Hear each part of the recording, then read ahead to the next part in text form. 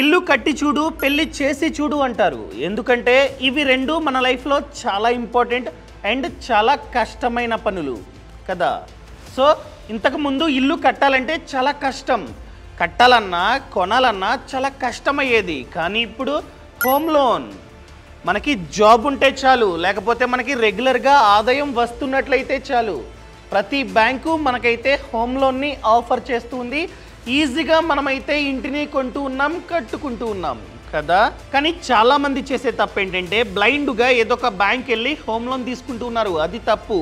మనమైతే కంపేర్ చేసుకొని ఏ బ్యాంకులో అయితే వడ్డీ తక్కువ ఉందో ఆ బ్యాంక్ వెళ్ళి మాత్రమే హోమ్ లోన్ తీసుకోవాలి. ఫర్ ఎగ్జాంపుల్ 0.5%, 1%, 2% ఈ విధంగా తక్కువకి మనకి హోమ్ లోన్ వచ్చినట్లయితే మనకి లాంగ్ టర్మ్లో చాలా డబ్బు ఆదా అవుతుంది.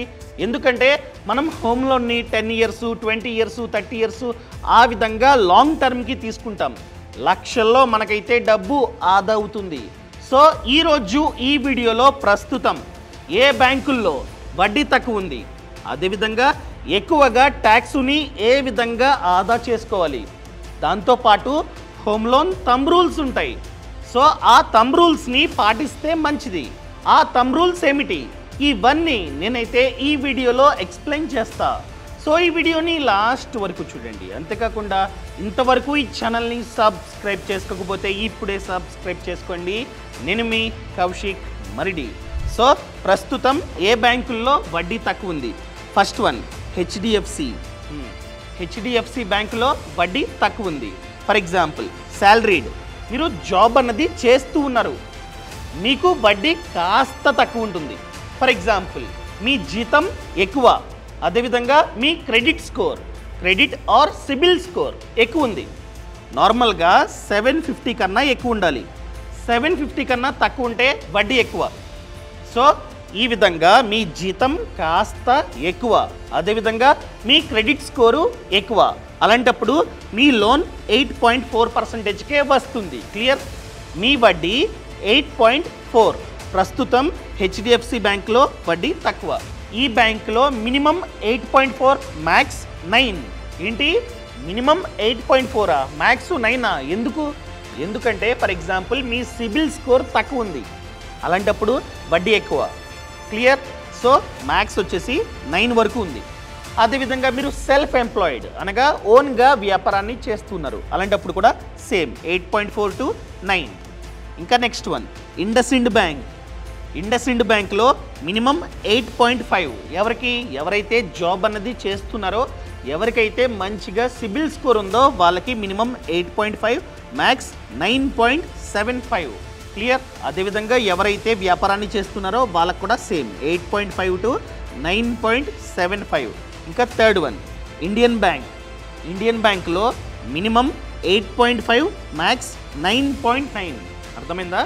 Minimum 8.5, max 9.9. అదేవిధంగా వీళ్ళకి ఎవరైతే సెల్ఫ్ ఎంప్లాయిడ్ ఉన్నారో వాళ్ళకు కూడా same 8.5, 9.9. Punjab national bank. Punjab national బ్యాంక్లో మినిమం 8.5, మ్యాక్స్ 10.10 పెరిగింది. అదేవిధంగా సెల్ఫ్ ఎంప్లాయిడ్ 8.5, 10.10 సేమ్.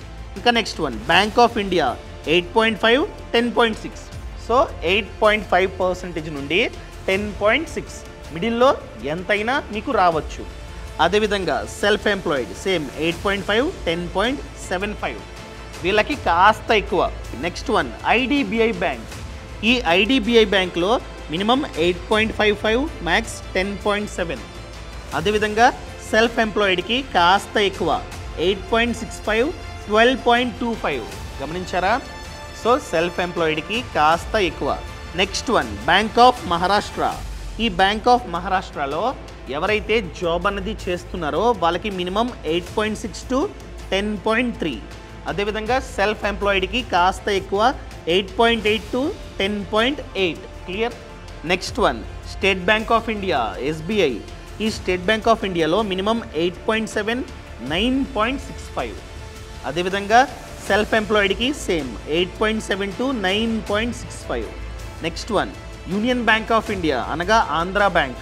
ఈ ఆంధ్ర బ్యాంకులో 8.7 to 10.8, అదేవిధంగా 8.7 to 10.8. Next one Kotak Mahindra bank. ఈ బ్యాంకులో 8.75 మినిమం, 9.35 మ్యాక్స్ అనమాట. అదేవిధంగా 8.8 టు 9.6 అంటే ఎవరికి? సెల్ఫ్ ఎంప్లాయిడ్కి. ఇవి టాప్ 10. ప్రెజెంట్ ఈ బ్యాంకుల్లో వడ్డీ తక్కువ ఉంది.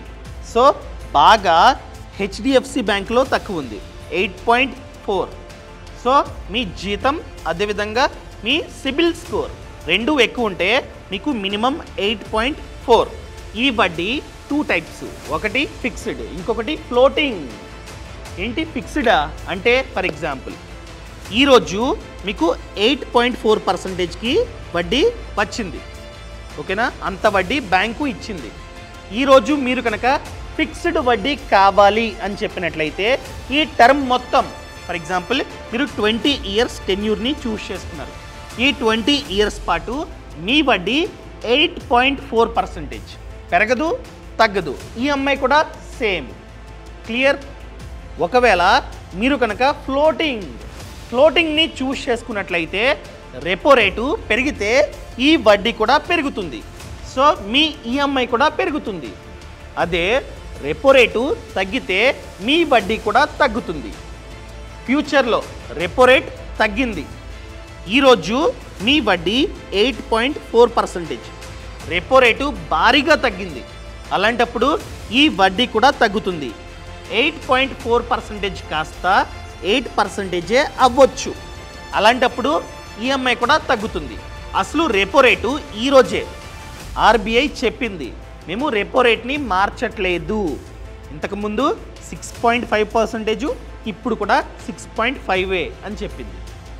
సో ఈ క్వార్టర్ మొత్తం same. Clear?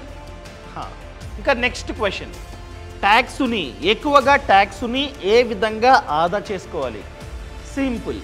Joint home loan, మీరు మీ వైఫ్ ఇద్దరు కలిపి జాయింట్ హోమ్ లోన్ తీసుకుంటే ఇద్దరికి ఈక్వల్గా ట్యాక్స్ అన్నది ఆదా అవుతుంది. సో మీరు ఒక్కరే అప్లై చేసి మీరు మాత్రమే ట్యాక్స్ బెనిఫిట్ పొందినట్లయితే మీకే లాస్. మీ వైఫ్ కూడా జాబ్ అన్నది చేస్తుంది, మంచిగా ఆదాయం వస్తుంది, ట్యాక్స్ కూడా మంచిగా కడుతున్నారు, ఇద్దరు కలిపి జాయింట్ హోమ్ లోన్ తీసుకోండి. ఫర్ ఎగ్జాంపుల్ మీ వైఫ్ పేరు మీద ఈ లోన్ తీసుకొని మీరు జస్ట్ కో అప్లికెంట్గా ఉన్నట్లయితే వడ్డీ తక్కువ. అమ్మాయిలు అప్లై చేస్తే బ్యాంకులు కాస్త డిస్కౌంట్ని ఇస్తాయన్నమాట. అర్థమైందా? సో అక్కడ కూడా మీకు వడ్డీ ఆదా. సో ఇద్దరికీ ఈక్వల్గా ట్యాక్స్ బెనిఫిట్ వస్తుంది, అక్కడ కూడా డబ్బు ఆదా. ఈ విధంగా ప్లాన్ చేసుకోండి. ఫర్ ఎగ్జాంపుల్ ఆల్రెడీ మీరు ఏదో బ్యాంకులో హోమ్ లోన్ తీసుకుని ఉన్నారు, కానీ వడ్డీ ఎక్కువ. మిగతా బ్యాంక్స్తో కంపేర్ చేస్తే వడ్డీ చాలా తక్కువ మిగతా బ్యాంకులు. అలాంటప్పుడు ఆ బ్యాంకు నుండి ఈ బ్యాంకులకు షిఫ్ట్ అవ్వచ్చు. ఫర్ ఎగ్జాంపుల్ మీరు 13% వడ్డీ కడుతున్నారు ఇప్పుడు ఏదో బ్యాంకు, ఎగ్జాంపుల్గా DCB bank. So present HDFC బ్యాంకులో 8.4%కే మీకు వస్తుంది. వెళ్ళి చెప్పండి, సార్ ఇది నా ఆదాయం, ఇది నా సిబిల్ స్కోరు, నేను ఆల్రెడీ 13% వడ్డీ కడుతున్నా నా బ్యాంకులో. సో మీరు ఎంతకి ఇస్తారు? మీరు కనుక 8.4%కి ఇస్తే నేను షిఫ్ట్ అవుతా అని చెప్పండి. సో ఈజీగా మీరైతే షిఫ్ట్ అవ్వచ్చు. ఈ బ్యాంకు వడ్డీయే మీకైతే వర్తిస్తుందన్నమాట. క్లియర్? సో ఈ విధంగా పాటించండి. ఇప్పుడు మెయిన్ థింగ్ థంబ్ రూల్స్. మనం ఖచ్చితంగా ఈ థంబ్ రూల్స్ని పాటించాల్సిందే. ఫస్ట్ వన్, చాలామంది చేసే తప్పు ఏంటంటే వాళ్ళకి వచ్చే ఆదాయం చాలా తక్కువ కానీ ఇంటి విలువ చాలా ఎక్కువ, ఎంతో హోమ్ లోన్కి అప్లై చేస్తూ ఉంటారు. అది తప్పు. మీ వార్షిక ఆదాయం ఎంతైతే ఉందో ఇంటూ 5. ఫర్ ఎగ్జాంపుల్ మీ వార్షిక ఆదాయం 10 lakhs. So 10 lakhs into 5 50 lakhs. అంతకి మాత్రమే ఇంటిని చూస్ చేసుకోండి. ఇంటి వాల్యూ 1 కోటి, మీ ఆదాయం తక్కువ అంటే మీకే లాస్. సో మీ వార్షిక ఆదాయం 10 lakhs అయితే 10 lakhs ఇంటూ 5 50 lakhs. మీ ఇంటి విలువ 50 lakhs మాత్రమే అయి ఉండాలి. క్లియర్? ఇంకా సెకండ్ వన్, ఫర్ ఎగ్జాంపుల్ ఇంటి విలువ 1 కోటి, కోటికి హోమ్ లోన్ అప్లై చేయకండి. ఒక 80% అంటే 80 lakhsకి మాత్రమే హోమ్ లోన్కి అప్లై చేయండి. మిగతా 20% అంటే 20 lakhs మార్జిన్ మనీ. అంటే ఆ 20 lakhs మీ సేవింగ్స్ అయి ఉండాలి. క్లియర్? మీ వద్ద 20 lakhs సేవింగ్స్ ఉంటే మాత్రమే మీరు రిమైనింగ్ 80 lakhsకి హోమ్ లోన్కి అప్లై చేయండి. అంతేకాని 100% అప్లై చేస్తా, లేకపోతే ఈ 20% మళ్ళీ పర్సనల్ లోన్ తీసుకుంటా, నో. అంత సేవింగ్స్ లేవంటే మీకు హోమ్ లోన్ తీసుకునే అర్హత లేనట్లే. అర్థమైందా? సో 20% మార్జిన్ మనీ పెట్టుకోండి.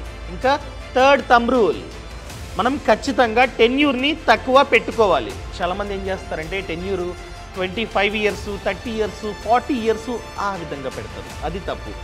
థంబ్ రూల్ ప్రకారం తక్కువ టెన్యూర్ ఉండాలి. ఎంత? 20 years, మ్యాక్స్ 20 years చాలు. ఇంకా నెక్స్ట్ థంబ్ రూల్, మన అన్ని ఈఎంఐస్ కలిపి మన మంత్లీ జీతంలో మ్యాక్స్ వచ్చేసి 40% అంతే. ఫర్ ఎగ్జాంపుల్ మీ జీతం 1,00,000, అలాంటప్పుడు అన్ని ఈఎంఐస్ కలిపి ఇంక్లూడింగ్ హోమ్ లోన్ ఈఎంఐ అన్ని ఈఎంఐస్ కలిపి 40% అంటే 40,000 అంతే ఉండాలి. ఆ విధంగా మీరైతే ప్లాన్ చేసుకోండి. అదేవిధంగా లాస్ట్ వన్, మీరు హోమ్ లోన్కి అప్లై చేసే ముందు మీ సిబిల్ స్కోర్ లేదా మీ క్రెడిట్ స్కోర్ 750 కన్నా ఎక్కువ ఉంటే మాత్రమే అప్లై చేయండి. క్లియర్? సో ఇది ఈ వీడియోలో చెప్పాలనుకున్నా. ఇంతవరకు ఈ వీడియోని చూసినట్లయితే పక్కన కామెంట్లో చెప్పండి చూసామని చెప్పి. అర్థమైందా? సో ఈ ఛానల్ని ఇంతవరకు సబ్స్క్రైబ్ చేసుకోకపోతే సబ్స్క్రైబ్ చేసుకోండి. ఇలాంటి మంచి కంటెంట్ మా ఛానల్లో ఎంతో ఉంది. అదేవిధంగా ఫ్రీడమ్ యాప్ని డౌన్లోడ్ చేసుకోండి. ఫ్రీడమ్ యాప్లో చూసుకున్నట్లయితే 1000 కన్నా ఎక్కువే కోర్సెస్ ఉన్నాయి. ఎవరైతే ఆ బిజినెస్లో ఆ ఫార్మింగ్లో సక్సెస్ అవుతారో వాళ్ళు మనకి A to Z నేర్పిస్తారనమాట. అదేవిధంగా finance, home loan, car loan, gold loan, stock market, mutual fund, ఇలా ఎన్నో కోర్సెస్ అనేవి ఉన్నాయి. ఆ కోర్సులు కేవలం మినిమం 599 అంతే. అది కూడా లైఫ్ లాంగ్ వ్యాలిడిటీతో ఈ కోర్సులు వస్తూ ఉంటాయి. సో ఇప్పుడే ఫ్రీడమ్ యాప్ని కూడా డౌన్లోడ్ చేసుకోండి. ఫ్రీడమ్ యాప్ లింక్ అనేది కింద డిస్క్రిప్షన్లో ఇచ్చా. Thank you so much. Thanks for watching. జై హింద్.